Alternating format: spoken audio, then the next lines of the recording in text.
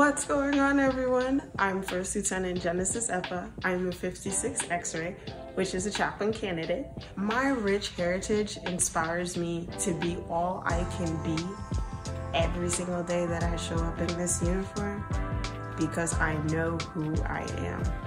I know that I am a first-generation African from 2 immigrant parents. I've made the way that I can boldly stand and wear this uniform and be proud in this uniform because I love my country and I love that I can serve my country.